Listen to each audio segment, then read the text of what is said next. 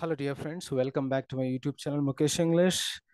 This is Mukesh Soni. In this video, I have brought to you a famous story titled The Last Song, written by Temsula AO, the Northeast writer.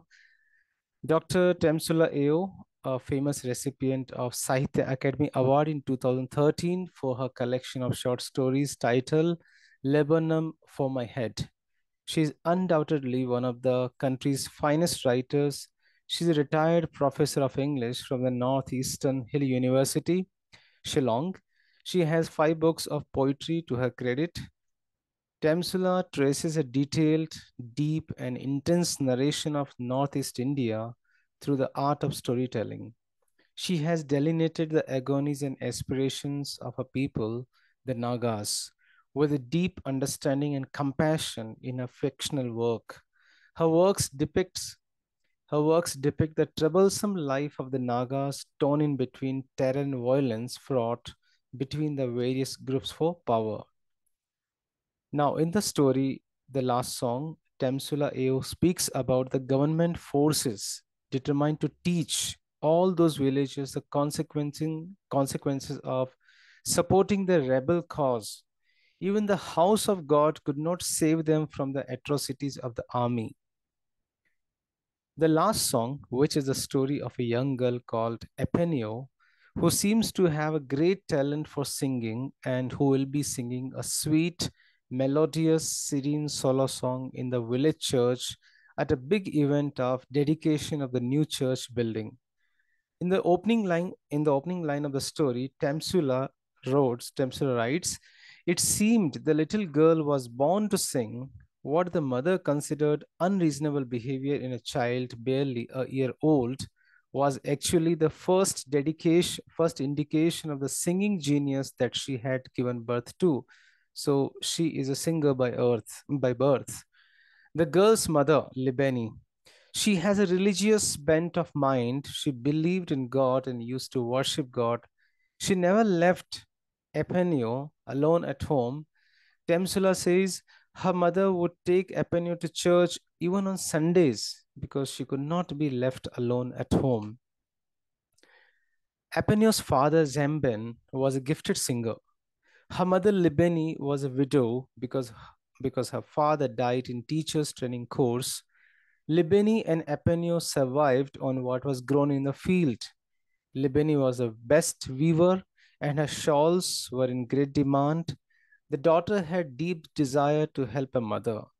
The mother was convinced that she has inherited this virtue from her father. Which virtue? Singer, as a talent of singing. Libeni did not marry second time for her daughter. Epenio was perfect blend of natural physical and singing beauty. Means to say she was not only the most beautiful girl in the village, but also the famous singer in the village. Tamsula stressed, she says, every time the choir sang, it was her voice that made even the commonest song sound heavenly. She was so famous. Along with her singing voice, her beauty also blossomed as Epenio approached her 18th birthday, which earned her nickname Singing Beauty. So she was also called as a Singing Beauty. Now, at the village school, Epenio did well and became the star pupil. When she was old enough to help her mother in spreading the thread on the loom, she would sit nearby and watch her weave the colorful shawls, which would be sold to bring in additional income. Libeni had the reputation of being one of the best weavers in the village, and her shawls were in great demand. Now, by and by, Epenio too learned the art from her mother and became an excellent weaver like her. In the meantime, her love for singing too was growing. People soon realized that not only did she love to sing, but also that Epenio had an exquisite singing voice. She was inducted into the church choir, where she soon became the lead soprano. Every time the choir sang, it was her voice that made even the commonest song sound heavenly. Along with her singing voice, her beauty also blossomed. as Apne approached her 18th birthday, and she was called as the singing beauty in the village. So Libani's joy knew no bounds. She was so happy as a mother that all those years of loneliness and hardships were well rewarded by God through her beautiful and talented daughter. So Apneo was not only an excellent weaver, but also the most important, most significant singer in the village as well as in the church. One particular year, the villagers were in an exceptionally, especially expectant mood because there was a big event coming up in the village church in about 6 months, the dedication of the new church building. A new church is about to be ready and they are about to enter. So this ceremony is called as the dedication of the new church building. Every member of the church had contributed towards the building fund by donating in cash and kind, and it had taken them nearly 3 years to complete the new structure of tin roof and wooden frames to replace the old one of bamboo and thatch. So the new church took about 3 years to get it built. In every household, the women folk were planning new clothes for the family, brand new shawls for the men, and the new skirts, which are also called as the lungis, for the women, because they were waiting for the dedication of the new church building. At the same time, Christmas was approaching, so it was a chance of double Christmas celebration. The whole village was being spruced up for the occasion as some eminent pastors. Pastors means to say the ministers who are the in charge of the Christian church. So some eminent pastors from the neighboring villages were being invited for the dedication service. Pigs earmarked for the feast were given special food to fatten them up. The service was planned for the first week of December, which would ensure that harvesting of the fields would be over and the special celebration would not interfere with the normal Christmas celebrations of the church. The villagers begin the preparations with great enthusiasm, often joking among themselves that, oh, this year they would have a double Christmas. Now, the independence movement was also getting its rise in between. By the day, and even the remotest villages were getting involved, if not directly in terms of the members joining the underground army, then certainly by paying taxes to the underground government. So the villagers were silently paying some sort of support, financial support in the form of taxes to this underground army, this underground government. This particular village was also not different. They had been compelled to pay the dues every year. The amount calculated on the number of households in the village. Curiously, curiously enough, the collections would be just before the Christmas holidays. Christmas holidays, perhaps because travel for the collections was easier through the winter forest, or perhaps because they too wanted to celebrate Christmas. In any case, the villages were prepared for the annual visit from the Bedouin of the forests, and the transaction was carried out without a hitch.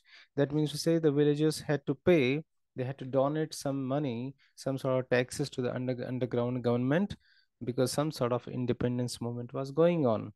Now, the government forces, they came to know that this particular village is supporting some underground army, some underground government. So the government forces were determined to teach all those villages the consequences of supporting the rebel cause by paying the taxes. Now, unknown to the villagers, they didn't know that this is about to happen. They are going to be punished.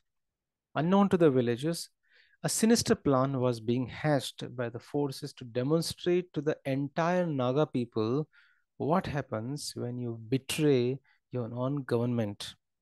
So they planned it that how do you betray your own government and you support those underground army.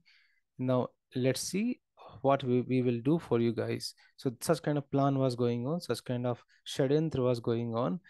It was decided that the army would go to this particular village on the day when they were dedicating the new church building and arrest all the leaders of the crime of paying the taxes to the underground forces. So which date they have decided that they will attack, or they will punish, or they will arrest all the leaders when the day when they are going to do this dedication ceremony. Now the time has approached the dedication ceremony, and before that some preparations going on. The dedication Sunday dawned bright and cool. It was December after all, and every villager, attired in his own or her best, assembled in front of the new church, which was on the same site as the old one. So nearby the old church, the new church is being built. The villagers were undecided about what to do with the old one still standing near the new one. They had postponed ending any decision until after the dedication. That morning, the choir was standing together in front of the front porch of the new church to lead the congregation in the singing before the formal inauguration. After which they would enter the new building, means to say after this prayer service over, and then the whole crowd they will enter to the building, to the new church. Epenio, the lead singer in the choir, was standing in the middle of the front row, looking resplendent in her new lungi and shawl. She was going to perform solo on the occasion after the group song of the choir. Means to say, after the group song, there's another program is here, that here Epenio will have a solo singing performance. As the pastor, as I told you, pastor means to say the minister in charge of the church. As the pastor led the congregation in the invocatory prayer means to say, which we call as the invocation song, the first prayer, a hush fell on the crowd as though in great expectation the choir would sing the first number after the prayer.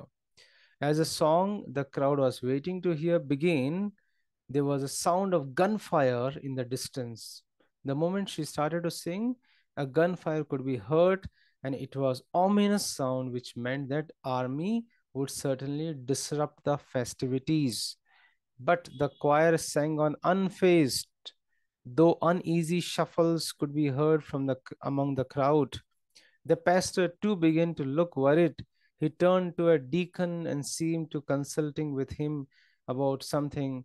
Just as the singing subsided, the moment the singing stopped, another sound reverberated throughout the length and the breadth of the village, and one person, whose name is Deboshi, a frightened Deboshi, with fear and trembling in his voice, was telling the people to stay wherever they were, and no need to attempt to run away or fight. You stay there, don't run away, he told. There was a stunned silence, and the congregation froze in their places, unable to believe that the dedication Sunday was going to be consecrated by the arrogant Indian army. Now, army's brutality. Very soon, the approaching soldiers surrounded the crowd, and the pastor was commanded to come forward and identify himself along with the Gamburas. Gamburas means the village headman. They pushed and shoved the pastor and the Gamburas, prodding them with the butts of the guns towards the waiting jeeps below the steps of the church. Some of the villagers tried to argue with the soldiers, and they too were kicked and assaulted. Some members of the choir left the singing and were seen trying to run away to safety. Only Epenio stood her ground. She sang on, oblivious of the situation, as if an unseen presence was guiding her. Her mother, standing with the congregation, saw her daughter singing her heart out as if to withstand the might of the guns with a voice raised to God in heaven. She called out to her to stop, but Epenio did not seem to hear or see anything. In desperation, Libeni rushed forward to pull her daughter away, but the leader of the army, the soldier, was very quicker. He grabbed Epenio by the hair and dragged her away from the crowd towards the old church building. All this while, the girl was heard singing the chorus of her song over and over again. She continued singing while being dragged. There was chaos everywhere. Villagers trying to flee the scene were either shot or kicked or clubbed by the soldiers who seemed to be everywhere. More people were seen running away desperately, some seeking security in the old church, and some even entered the new one, hoping that at least the house of the god would offer them safety from the soldiers. But it was very unfortunate that Epenio and her mother were also raped and killed by the Indian military forces, which the story is later told by a woman to the new generation. But the savagery was not over yet. Seeing that it would be a waste of time and the bullets to kill off all the witnesses inside the church, the order was given to set the church on fire. The new church, too, standing not so far from the old one, caught the blaze and was badly damaged.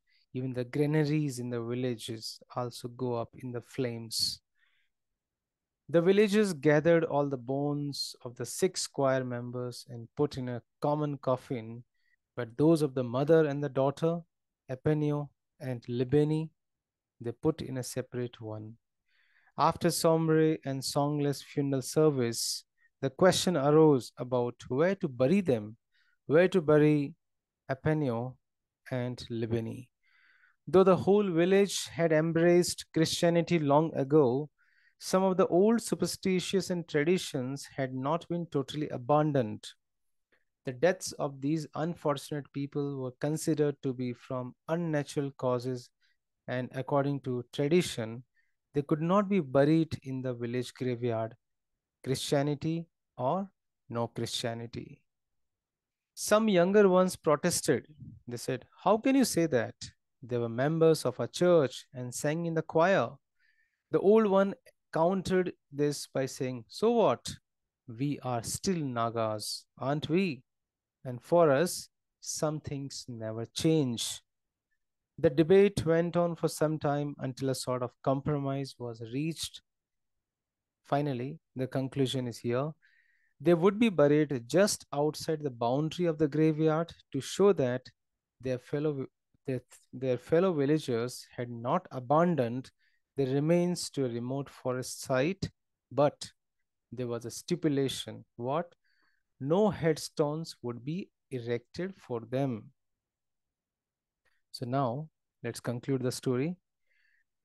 Temsula Ao, through her Wu-telling stories, captures the voice of common Naga people who are somewhere unaware of this moment but were made victims and loss of life. At last, we find that both the mother and daughter, Epenio and Libeni, lost their honor as well as their life. The captain was also punished and God justified his ways. The story also reflects the theme of ethnicity, violence, and the concept of unconsciousness. Thank you so much for listening. Dear friends, thank you so much for watching this video. You can reach me at mukeshenglish@gmail.com. Please do subscribe the channel, click on the like button for more videos on literature, workbook, pronunciation, grammar, communication skills, presentation skills, interview skills. Stay in tune with Mukesh English. Thank you once again.